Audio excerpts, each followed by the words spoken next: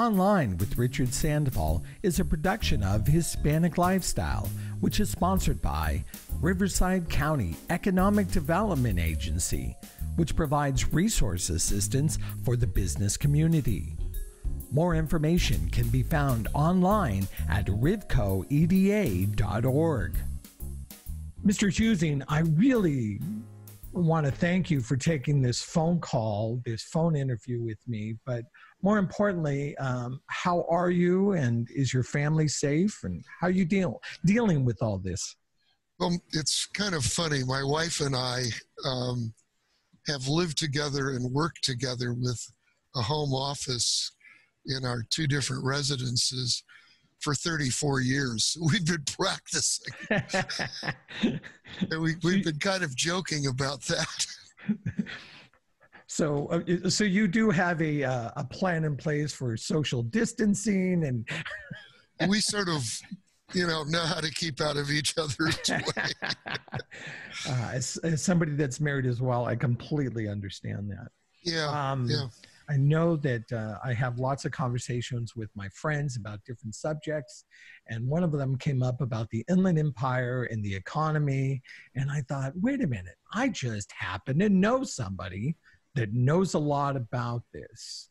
And so my first question to you is, our economy, I keep hearing about it on pause and that we have to restart it, and I just have this vision of pushing a button and having a car start. And I really don't believe that that's exactly what's going to happen here. But maybe you can share some insights with me. Well, it obviously isn't. I mean, the sectors that have been hurt have been obviously retailing, consumer services, things like hairstylists and gyms and that sort of thing, sit-down restaurants. And then probably the hardest, because it involves travel and large crowds, hotels and entertainment. Those sectors have, a lot of people have been laid off right now, and those are really the sectors we need to get restarted. There's one sort of sitting in the wings that's going to be hurt, and that is local government, because of the lack of retail sales taxes coming in out of retailing. So that's kind of where we sit now. The more interesting question is what's going right. And interestingly enough, there are one sector for sure, obviously healthcare. Unfortunately, healthcare is doing really well. But the other one is the e-commerce logistics facilities. The Inland Empire, going into this, has been on a roll because we have so many e-commerce facilities located here. Amazon alone has 14 of these 750,000 to a million plus facilities cranked up wide open. So do most of the other e-commerce operations. So, and obviously we're all buying on that way right now. So unfortunately, it doesn't generate local retail sales taxes, but it does keep a lot of people working. Those two sectors are going to bring a lot of money to people that they really can't spend right now. So to get to the second part of your question is, how does it restart? Well, stop and think. Let's take a woman that works for Amazon. She gets her paycheck. She can't get her hair done. Her husband is a weightlifter. He can't lift weights. So they're kind of stuck right now. Well, when this starts to pull down, where we get beyond what they call the peak of the curve and we want to get restarted, those folks are going to have money to spend. Plus, the federal government has been pouring money out to try and get it to people so they'll have money to spend. And so once we get beyond the part where we have to stay at home, there's going to be a lot of money out there to spend. And I think that will start up these sectors that have slowed down. What won't happen is hotel and entertainment. I don't think we'll be traveling or spending a lot of time in crowds together. But when you look at retailing, you've got pent-up demand all over the place. We might actually be able to get toilet paper by then. One of the things you brought up travel, but I've always thought, and of course, I don't know if this is by design, and I know a lot of it was by your encouragement, is that we are a very diverse region. Our workforce, our colleges, an educated workforce, we have a blue-collar workforce. I mean, again, back to the travel, the wine country, we have skiing. If you would talk about that in the sense that how diverse this whole region is. Well, you're absolutely right. We have an inordinately large blue-collar labor force, which is the reason why when e-commerce moved to California, we had land and we had a blue-collar labor force ready to go to work, and it has. So that part of it has been a strength for us. Manufacturing is still relatively strong here. We have an issue there in that an awful lot of people in manufacturing, frankly, have gray hair and are going to be retiring. Right. So that opens up another spot for that labor force, provided we can get the skill sets to them. When we look at, Coachella and a lot of the various festivals and things that have gone on around here, they've been a really strong. I think it's going to take a while for that part to come back in terms of entertainment. I don't know how many people are going to want to go, to shows, whether they're live or if they're, just theater. Right. The movie theaters. The movie theaters, because that, right. That's a lot of people. Though my wife and I, when we go, we always go later than everybody else. So we're practically an empty theater. So that would work. But we have a relatively large number of educated people, about 22% of the population. It is slowly moving up. It doesn't make us competitive for large companies that need well-educated workers, but it does give us a background for all the various services that you need professionals to be able to do. We also have companies like Esri and Redlands that are obviously, Jack Dangerman there recruits all the way around the world, right? Because he has the best. I was going to say they are a national company or a worldwide They're company. an international company. Yeah, international really. company. They lead the field in GIS programming and uses. So we have some of that high end, but not as much. But the advantage of that 22% of our labor force is they're much more likely to be able to work from home. And so they're more likely to be able to continue working in this environment.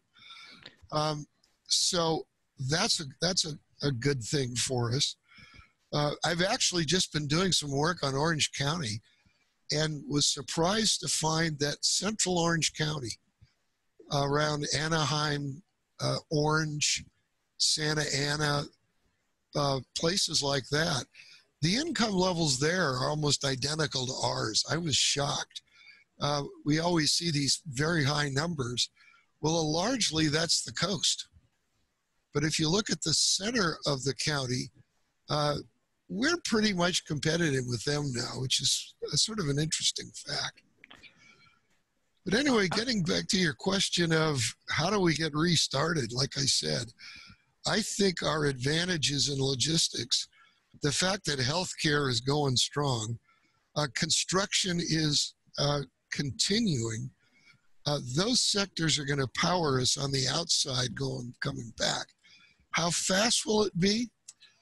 That's a tough one. Like I said, pent-up demand, I think, is going to be crucial to that. Because if you go back to my example of the lady working at Amazon, she's going to want to get her hair done. Right. So, she's been waiting on the sidelines. Yeah, she's ready to put that part of the economy back. My wife and I are diners. As soon as the restaurants open, we'll be back dining. They may have fewer tables, which may be an issue for those without a lot of space, at least at the beginning. But there will be a demand for a lot of things. And I suspect there's going to be the money there to spend on it. Let me ask you this. You just brought up a great point.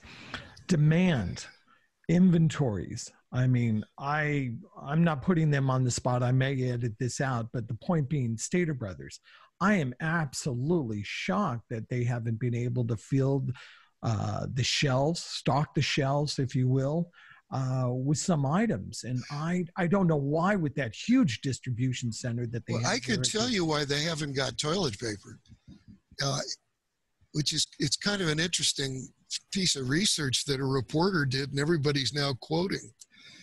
Turns out that the toilet paper manufacturing sector is split into two pieces.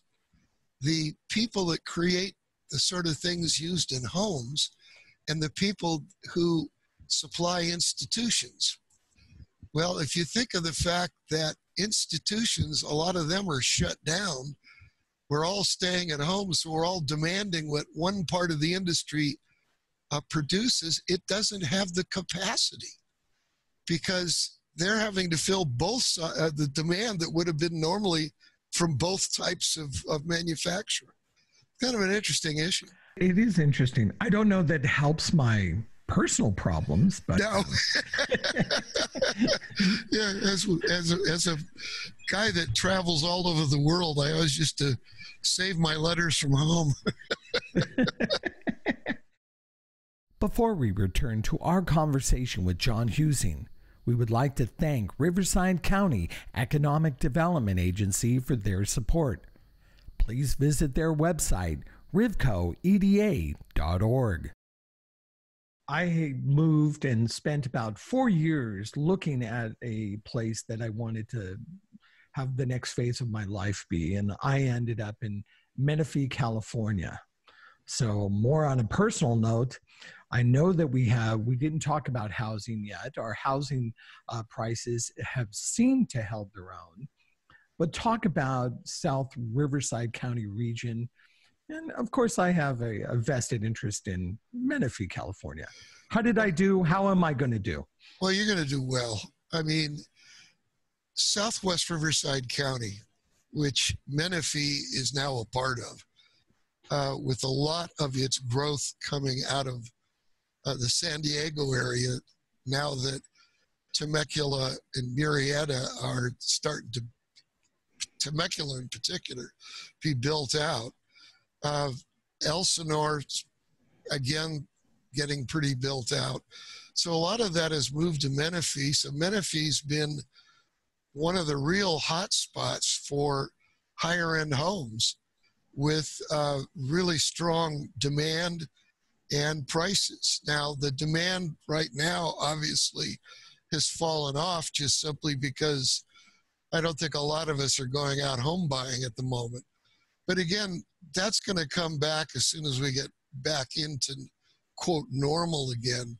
And Menifee will, of all of the places in Riverside County, there's two places that are probably the strongest. One is Menifee as part of Southwest Riverside County.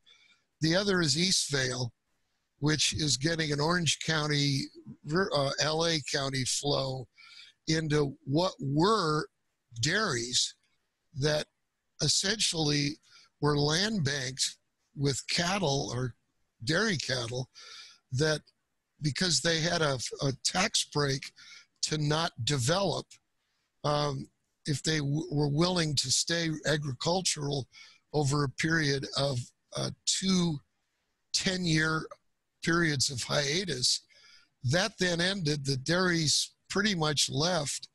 And so you've got in South Ontario and in Eastvale, there's prime places for high-end real estate, and they are catering to people that are relatively well off from the coastal counties, but can't afford coastal county prices. Funny that you should mention it. Eastvale was definitely in my look, my scope, if you will. Yeah, it's now the highest income city other than down where Bill Gates's father lives in the Coachella Valley. Oh.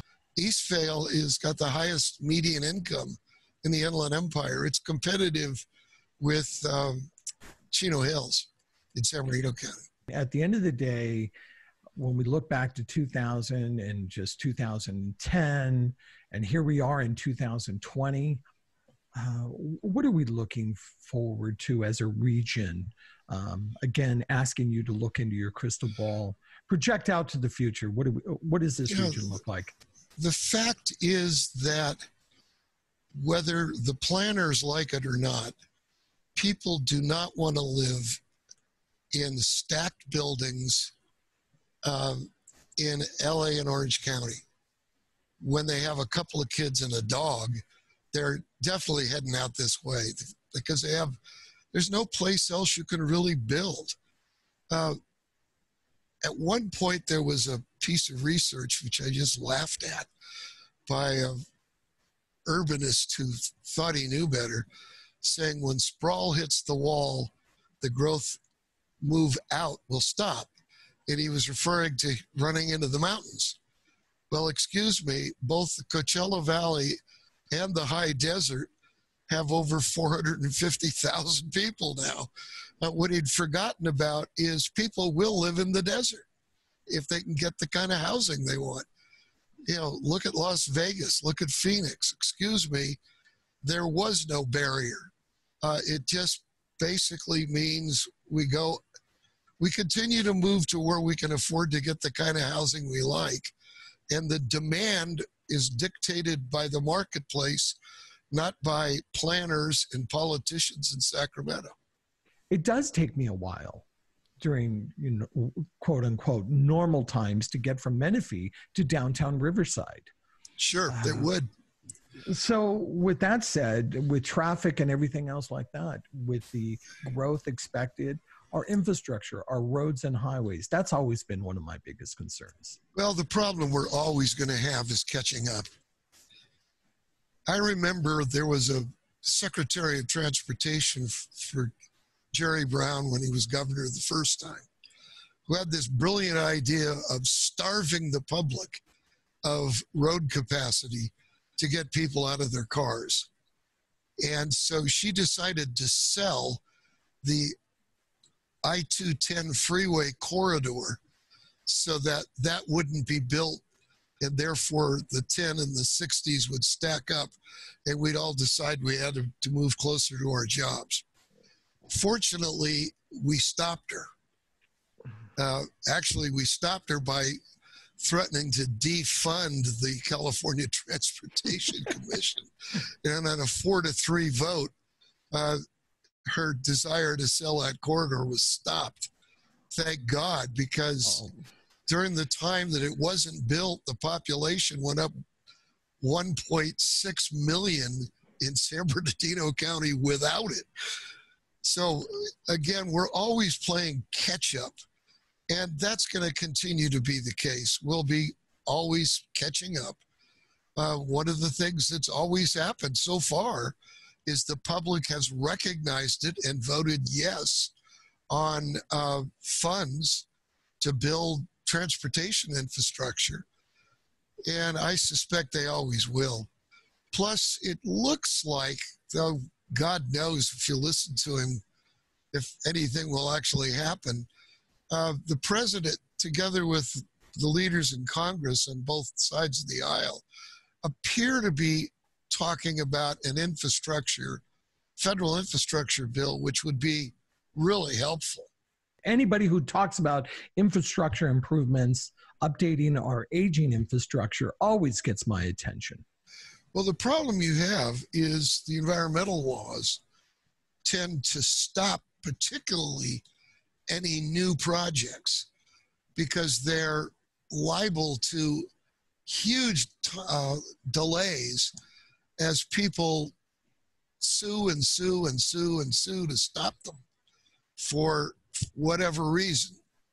And until we get that under control, that really delays our keeping up with the demand that we have as population grows.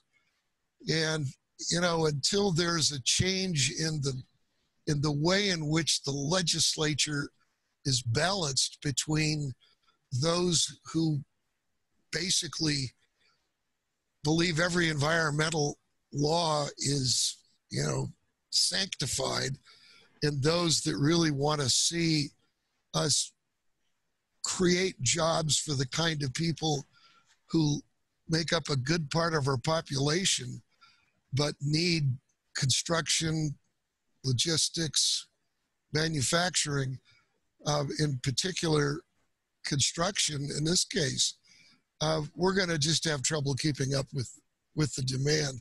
The forecast was that the Inland Empire would grow to 6.1 million people from its current level, which is 4.64, if I recall correctly. Right. So that's a lot of growth. And it's more than LA, and it's more than the combination of Orange, San Diego, Imperial, Ventura, and Santa Barbara combined.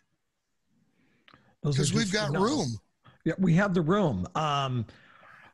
Putting you on the spot here, where again does our economy, the Inland Empire, right before all this happened, where did we rank in the nation? And I never really quite thought about it. Where do we rank in the world? As an economy, I don't have that number off the top of my head.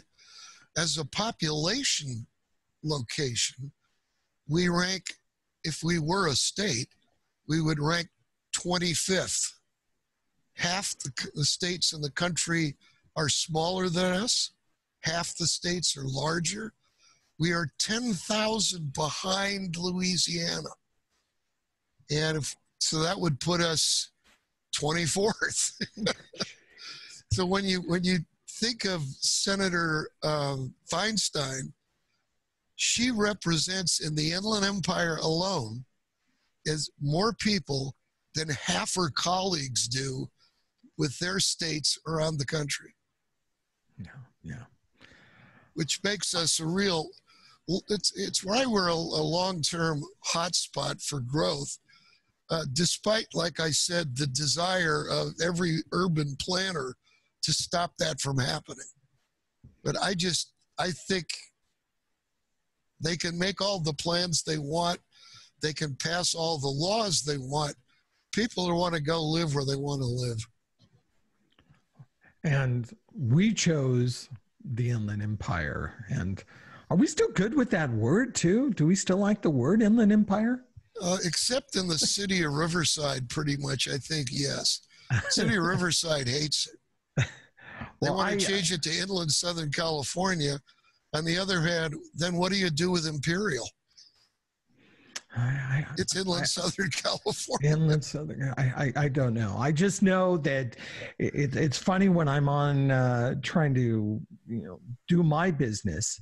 They always ask, well, where do you live? And I say, well, I live in Southern California. Some people refer to it as the inland region. Oh, how far are you away from Hollywood? How far are you away from Los Angeles? And being in the shadow, I knew that, but at the end of the day, it is such a beautiful region, and to do your day trips, like I said earlier, from the recreation, the food, there's just it's really an outdoor recreation area.